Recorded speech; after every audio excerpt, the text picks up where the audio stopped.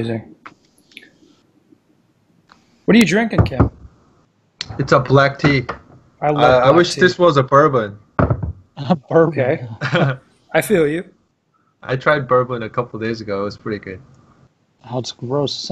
It's like you're chewing on a piece of wood. Yeah, I like Scotch better though. Oh, that's even worse. Really? I don't like none of that stuff. What are you into? Not really anything. That Molly, that MDMA? Yeah, that's right. The Bam Bam? The Yeah. Colombian stuff? Totally. All right, welcome to the Practical Pistol Show. My name's Ben. We're here to answer your shooting questions. On deck today, Hansik Kim. Hello. Hello. Hi, Shik. Hansik. That's And pretty good. yeah, thank you. I've been working hard on my pronunciation. Mr. Matt Hopkins. Hi, everybody. Hello. Hello, Matthew.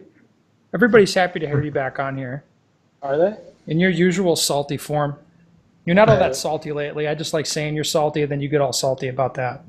You know what I mean? Yeah. You're like, I'm not fucking angry. I'm not angry. It's not funny. All right, question for Kimmy. Since he has poor eyesight and wears glasses, how does he prefer his prescription tuned for shooting? A little nearsighted, a little farsighted, whatever they give him, etc. Yes. So I have two different prescriptions. One Of of course you them fucking is. do. Of course you do. You can't just have like for me when I was wearing contact lenses, I'm like I use just the regular ones, just the ones they give me, and I just No, use contact lens doesn't Jesus fit my Asian Christ. eyes. No, of my course. Gosh. I got No, Asian but, eyes, so no, I but for can. me, put I'm that. such a moron. I was like, yeah, I would be like, I use what they give me. Like, do I have choices in this? I don't know. But no, of course you have two prescriptions. Go on. I can't wait to Okay. hear it. So one is regular, the one I drive with, live with, and the other one is shooting prescription. Of course. So I got it from a same location, and when I got it, I looked at the numbers. They say Optev, whatever. I don't know.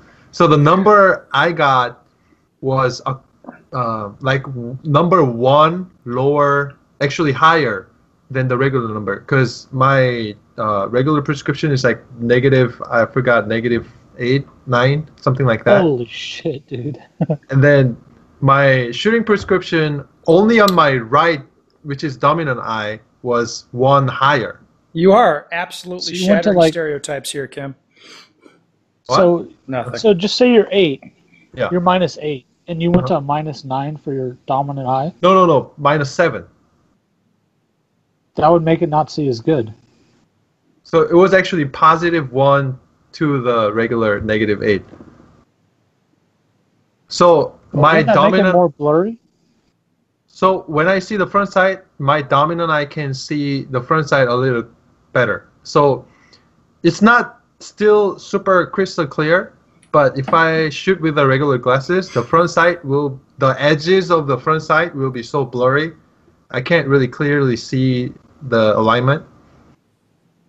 And if I get that octave, whatever, up higher, I can see the clear edges. Yeah, so the front sight figure is pretty clear now when I use the glasses. That seems backwards to me. Don't think about Maybe- it too hard. Do you want me to tell you what I do? Oh, well, yeah, please. Oh yeah. I noticed you have I glasses, use- Matt. I use what they give me. Of course you do. And it's That's clear. what It's I clear. did. It's clear though. Like I don't have a problem with it. I can see the front sights crystal clear. So Yeah, that is what I did. When I only did one season in contacts, and then I got my eyes lasered right after that. Unrelated to shooting, I was at the perfect age to get it done, so I did that. That was good. But I just carried extra contacts because the fucking things were just getting messed up. You know how it is. All right, next question. Are dry fire gadgets? We get this question all the time. We're going to answer it again. Or dry fire gadgets such as trigger resetting dry fire magazine or a SIRT pistol. Good investments for dry fire training for USPSA. Thanks. What do you think? I would spend that money to an ammo. All right. I know a couple dry fire tool, like I forgot the name, but they have a CO2 can, so it actually cycles, and people say the recoil is there. Bullshit. Not like real gun, but recoil is there and all that. I don't think that's really necessary because you can pretty much do everything in your dry fire except the recoil management. Yeah, I mean,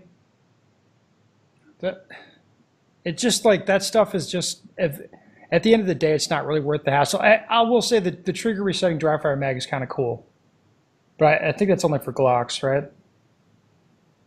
I don't know. No, who cares? Hey, Ben, I attended your Raleigh, North Carolina class about a year ago. I was a guy that blew up my calf in class. Yeah, I remember this guy. It was like, normally you'd think a guy getting a grievous injury like that would be funny, but it wasn't. It was just kind of sad. He was like hopping around, on the second day, and I was like, oh man, I kind of felt bad for the guy. Despite my reputation as a complete dickhead, I felt kind of bad, And he wasn't like he's a particularly out of shape looking dude or whatever. He just got hurt. So it sucks. Anyway, using what I've learned in class, plus what I've gleaned from your other training resources, I've gone from U to class to B. That said, one factor that's holding me back for better match placement is my stage planning. My stage plans are very linear, as I used to have a problem for getting targets, which I've overcome. The downside of using this technique is I tend to have more dead time where I'm not shooting targets. When I compare my performance to M or GM shooters, their plans tend to hop around the stage, which reduces dead time, not shooting targets. Another problem with my planning process is I'm not counting shots. Instead, I'm counting the targets as I shoot the stage. What the fuck? I'm not sure why I use this process, but in talking with better shooters, it appears I'm the only genius that uses this technique. Yeah, you are. Obviously, an answer to improving my planning process is to shoot more matches, which I'm doing. That said, how can I fix these issues in dry fire? Go ahead, Hopkins. What's the thing about if no one's doing what you're doing and you're winning, you're innovative, but if you're still losing, you're what's that saying? You're a fucking moron? Yeah. I don't know the saying exactly, but it sounds about right. Yeah. Yeah. Why would he be? He has M's and GMs locally to him. Why doesn't he talk to them? Because they're shooting the same stages as him. I think I'm just less intimidating. Really? No. There's no way. I was like, he's asking on I know a his public local show. guys. I'm way nicer than. No, I'm way meaner than they are. I should say. Are you? Yeah, I know the local guys pretty much everywhere, and I'm meaner than all of them. Okay, so the first one is forget about counting anything when you're when you're shooting the stage. There shouldn't be counting, I would think, except for with one relatively rare exception, you would not count anything. Does that sound fair, guys? You're not counting shots, you're not counting targets, you're not counting jack shit. Yeah. Yeah? Not while shooting. Not while you're shooting. There's only one exception. Can you count? No. But in the, well, yeah, I guess on a classifier you have to count. But on if it's a stage where you feel like you are likely to shoot a lot of extras, you may want to count how many extra shots you have left. So, for example, I'm going to shoot 7 shots from here. I have 11 in the gun. There's 25-yard pieces of steel or some kind of shit out there. You might wish to count how many shots you have left. But even in that circumstance I just described, you wouldn't count. It would just be I'm going to shoot here until I run out of ammunition would be what you do, right? Yep. It would be let's say there's 6 shots over here and 2 25-yard plates over here, and I got to shoot the 25-yard plates and then move to the 6 shots. I would know that if I fire more than 3 extras on the plates, then I have to reload as I move or something like that. So it's a really weird circumstance like that. So normally it's not productive to count at all. Yes? Yep. Are we agree on the fundamentals there, Hopkins? Yes. So I do that counting backwards also. So I would be I have 5 shots on this. If I take more than 5, I'm doing a reload. I know I got to reload. Yeah. Yes. Okay. And then even then, you may not accurately count, and just you kind of smell I don't feel like I have enough, and you just reload anyway, and it's not going to really cost you. But it's going to cost you way less than going empty. Sitting there Did he fire 6 shots or only 5? You know, like that kind of shit. Not helpful. Okay, so quit counting shit, you dumbass. I should say. Okay. I think, as I read this, I think this guy could not keep the stage plan straight in his head. So he's watching the better shooters. He knows they have a better stage plan. He can't keep it straight. So then he bitches out. So he shoots some other stage plan to make sure he doesn't forget anything, to make it way less likely to walk by stuff and not shoot it. Does that what you guys are reading? So instead of like, okay, I'm going to move down the stage and I'm shooting on the left, shooting on the right, shooting on the left again. He's like, well, I'm going to shoot all the stuff on the left. Then I'm going to go over on the right side and shoot all that stuff and make it so he can't forget anything. Is that how you guys are reading it, Hopkins? Yeah, it kind of makes sense. Yeah, that's what I think he's doing here. So, like, I think realize that you're way later in your shooting career now. So it's like, stop doing that shit. So you're watching the better shooters, take their plans and copy them. But then the key thing is rehearsing it in your head. So like, don't worry about counting stuff that's less. You shouldn't be thinking about shit when you're shooting the stage. You're not thinking about what's happening. You just execute it.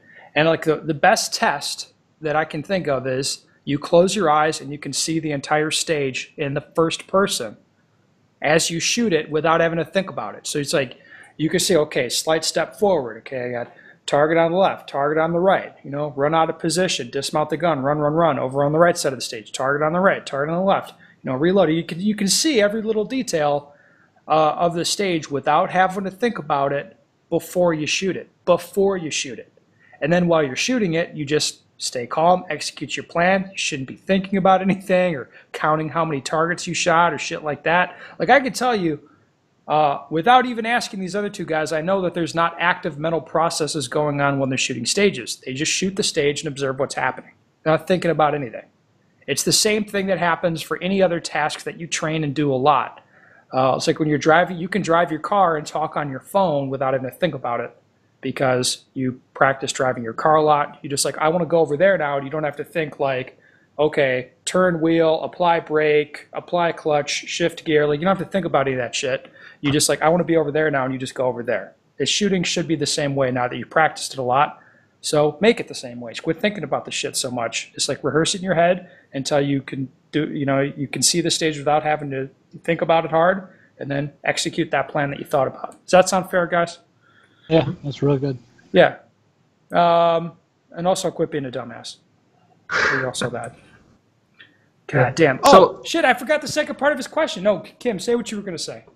Okay, so my first nationals, I arrived in the morning of shooting, and then I basically asked my friend, hey, how do you shoot? Because I had to shoot in the afternoon, and I had maybe 2 hours to look at all the stages, and my friend helped me out. Okay, just go there, shoot those number of targets.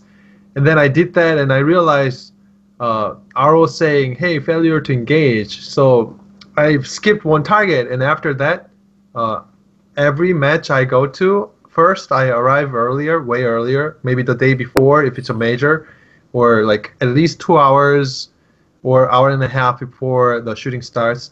And then the first thing I do in the walkthrough is I locate the targets and count the number of shots I'm shooting. So the stage description will have how many shots in the stage. If it's a 28, I'm going to count actually outside of the shooting area. So I am actually going into where the targets are, not from the port or in the shooting box, if it's a big stage. So I would locate every single target, because one time I did double engage one target and skip one target because I was counting everything from the inside. So some stages, big stage, and you can't really see, and there's multiple ways to shoot, then I would just go outside and start counting left to right kind of manner. So I'm making sure where the location is and also number of shots. Good. Yeah. That's good advice. I have one other thing I'd like to say. We didn't address this. How can I fix these issues in dry fire is a question he asks. Kim, what's your answer to that? How's he going to fix this doing dry fire? Yes, I fixed it in dry fire too. So I basically set up a stage with multiple targets, and I would memorize them. And then when I first started, my goal was there was no time limit. I would say, oh, there's how many number, 10 targets in this location, and I would walk through in my mind, visualize in my mind a couple times, and then I try to do that. And now I'm shooting IPSC. There's 3-minute walkthrough, so I am doing only walkthrough twice, or walkthrough once, visualize twice. So what I'm basically doing is I'm basically pushing my brain limit. So if I can do 1 + 1 when I first learned math, now I can do 200 + 200, something like that. So I'm basically trying to make my brain capacity faster and faster so I can memorize faster with minimum number of visualization. And this is something people should develop in the first place. Yeah, It does take work.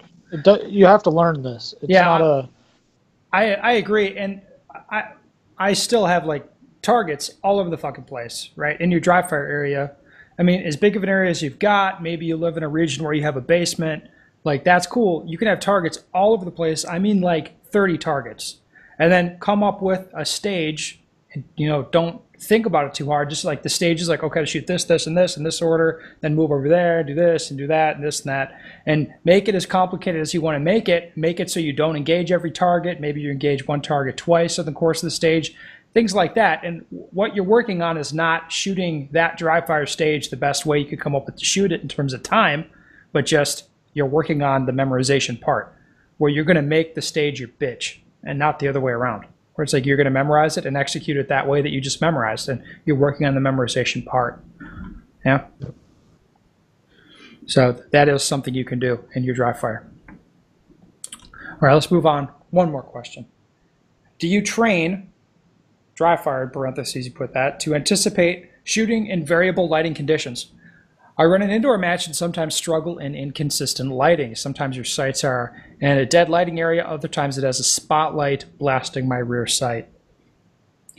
Any way to train for that, Kim? I feel like shooting like dry fire training indoors is pretty good preparation for what that's going to be like. Mm-hmm. Yeah, if you are wanting to do that in dry fire, well, first you can change your lighting situation too. Of course, just say, go turn the lights off. If you figure that out, there you go. Have fun with that. Yeah, but another way to do is actually you can. I use this method when I always shoot outside when the sun is bright. So I Sharpie the top of the fiber optic. I have a green fiber optic, and there's, especially in indoors, there's a big difference if you put Sharpie on the dot or not. The brightness of the fiber optic will change a whole lot. So if you're shooting with a fiber optic, that's a good option to experiment with sometimes. And especially if you have at least 2 same guns. I have a backup gun and stuff. I have one Sharpied all the time because it's my match gun. And my dry fire gun is usually not Sharpied up on the top.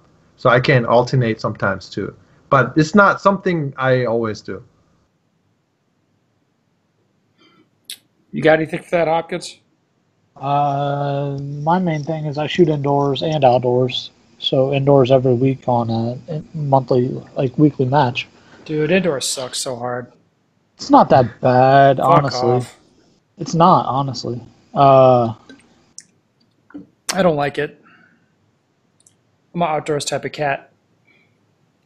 Just doing it, you'll learn a lot. That's the biggest thing. I learned I don't like it. Really? I don't like shooting indoors. I mean, I like shooting, and I'll shoot indoors if I have no other option. And when it's cold outside or raining, or maybe cold and rainy, or maybe snowy, then shooting indoors has its advantages for sure. But I would definitely prefer outdoors. That's just me. Yeah. Ugh. And Yes. one thing really good to experiment with is when I shot in Florida first time, the sun was right in my eye and I couldn't see a thing. And Yeah. Get you used can to that. Yeah, you can train that facing the sun. You can either go to the range when the sun is facing you, of course, or if you're doing it at your house, I have many light lamps. And then I would place my target right underneath a lamp, and the lamp is actually facing me. And in that case, shooting a hard shot on that, seeing the fiber optic or front sight notch clearly can be challenging, and that's something you can experiment with a little bit. So when the front sight is actually illuminated, actual sight alignment of the top notches can trick you a little bit because you can't really see the top notch very clearly because of the illumination. And being able to tell which part of the front sight is actual top notch or illumination. Yeah, that's it. Well, good advice, Kim. I'm feeling it. I feel you. All right, listener people, that's it. That's all we got for today. If you have a question you'd like the answer to, go to bensager.com, send me an email with your question, and, we'll address it. I'll put it to the boys, and we'll talk about it. It's going to be great.